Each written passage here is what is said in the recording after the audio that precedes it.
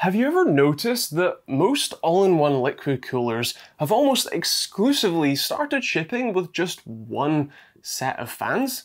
Like, a 240ml cooler comes with just two 120ml fans and only one set of long screws to mount them, even though there's a perfectly good side to mount another set of fans to.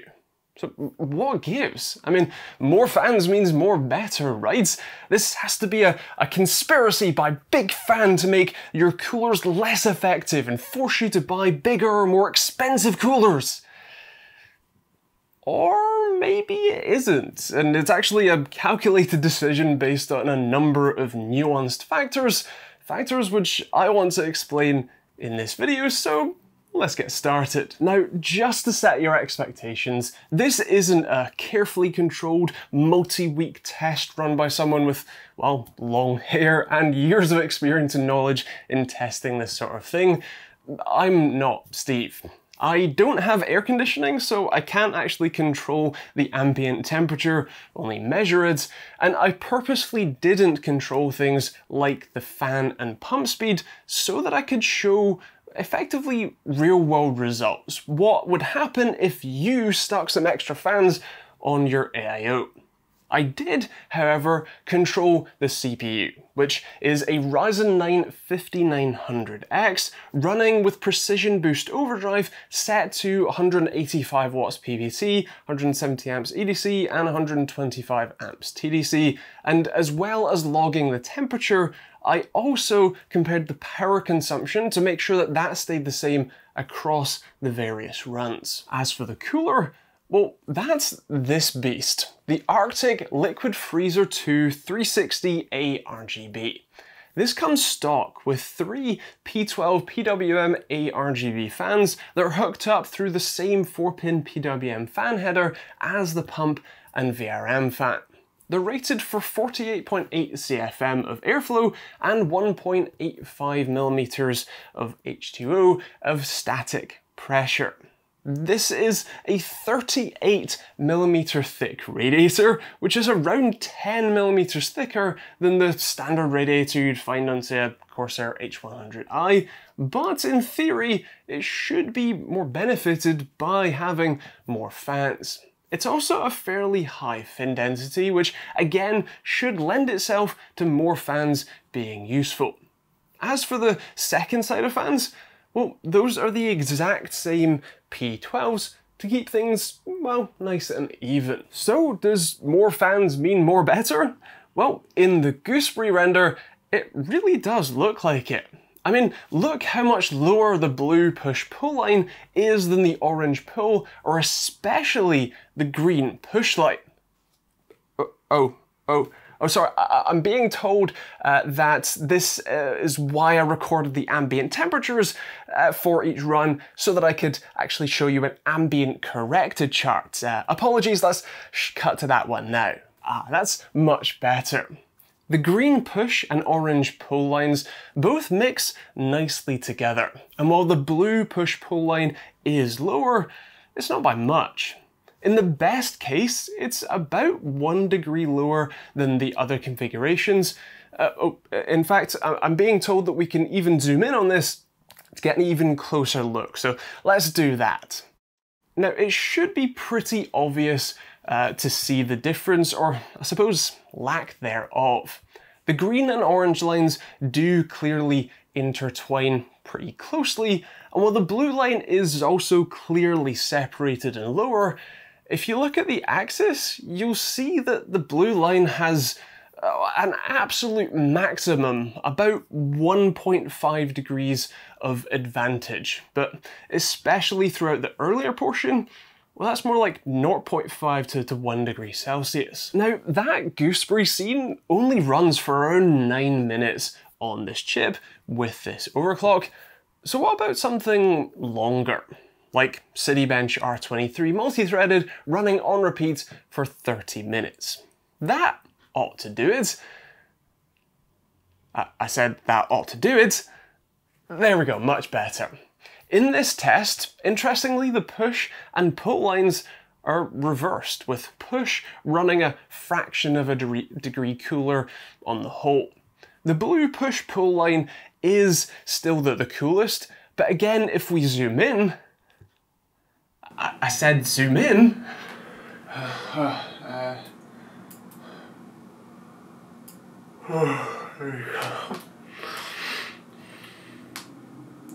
You can't find good help these days. Anyway, you'll see that the advantage of having more fans is best case 2 degrees Celsius. And if I'm being honest, my ambient temperature measurements were all prior to running either test, and I consistently ran the Cinebench test after the Blender render. And while I did allow for the cooler to return to normal temperature, the ambient temperature very well could have bumped up by half a degree or so, which may account for some of the variance there. Either way, it's clear that there isn't a substantial benefit, at least in this setup, running a push-pull configuration, as I'd be looking for, well, a clear advantage, something like 5 degrees Celsius or more consistently cooler, and you don't get that here. Now, I can already hear you rushing to the comments to call me a moron. And, well, let's face it, you're gonna do it anyway, and let's be honest, it's probably the right thing to do. I didn't control for fan speed, and like, OMG, that's totes the point. Well, here's the thing. If you watched my review of this cooler, you'll know that it is absolutely silent. Even with almost 200 watts being pumped through it for over 30 minutes, it's still barely taking over. So adding more fans, well, they will be able to run at a lower RPM thanks to more blades flowing air, or well, actually blowing or sucking air through the fins. The added noise of just having twice as many fans counteracts any benefit to the reduced RPM. The thing is, this behemoth of a cooler is clearly overkill, even for this CPU, and it's not what you are going to be installing in your next gaming PC. Okay, yes, you 3 people with an insatiable need to have the ultimate quiet and yet performant PC, you will, but the rest of them won't. For a thinner, say, 240mm radiator, in theory, the fans play a bigger part in keeping your parts cool.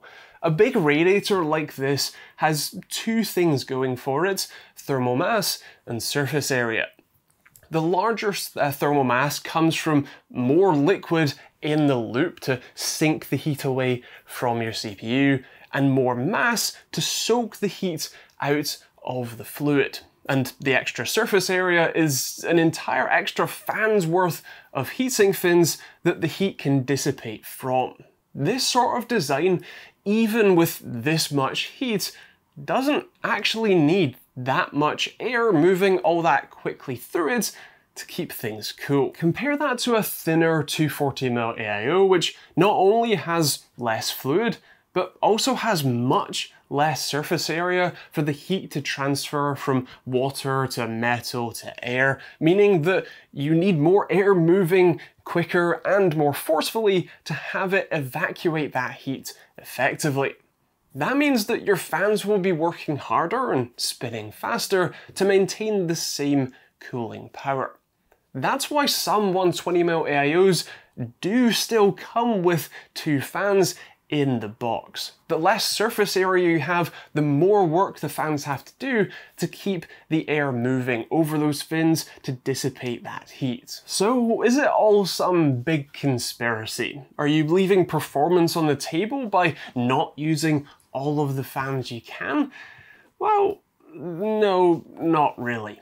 In the right scenario, you can see some benefit from running a push-pull configuration, but if your CPU isn't pumping out all that much heat, or you have a monster cooler like this one, then it's unlikely to be worth the extra cash you need just to buy the fans. Plus, look how chonky this thing is with fans on both sides. It's practically covering half the motherboard, and even with a thinner rad, it's still pretty massive, so only do that if you want to touch less fan noise, or if you're really pushing the limits of your cooler. It's also worth noting that, practically speaking, there really isn't much of a benefit in the push versus pull configurations, at least in terms of temps or noise. So my advice there would be mount whatever is easiest for you to get set up and to maintain.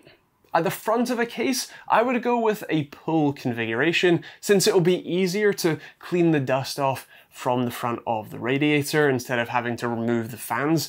And actually, speaking of removing the fans, installation will be easier since you won't have to fish the long screws through the case, then through the fans, which can move in and of themselves, and then to the radiator, which, trust me, the holes won't be aligned and you will end up screwing through at least the fins, if not some of the tubing in the radiator, and that's just a very bad time.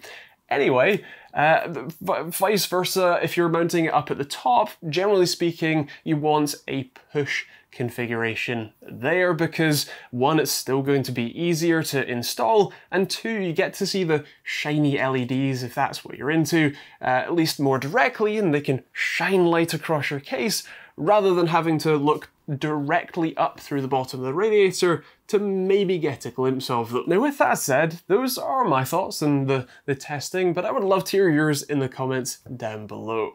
Do you run a push-pull configuration, or do you not bother and just stick with the manufacturer provided, just standard push or pull? Feel free to let me know in the comments down below. If you'd like to see more testing on this, maybe with air coolers or just different sizes, just to get the numbers comparison rather than the more theory that was what I was going for here, then feel free to let me know in the comments as well.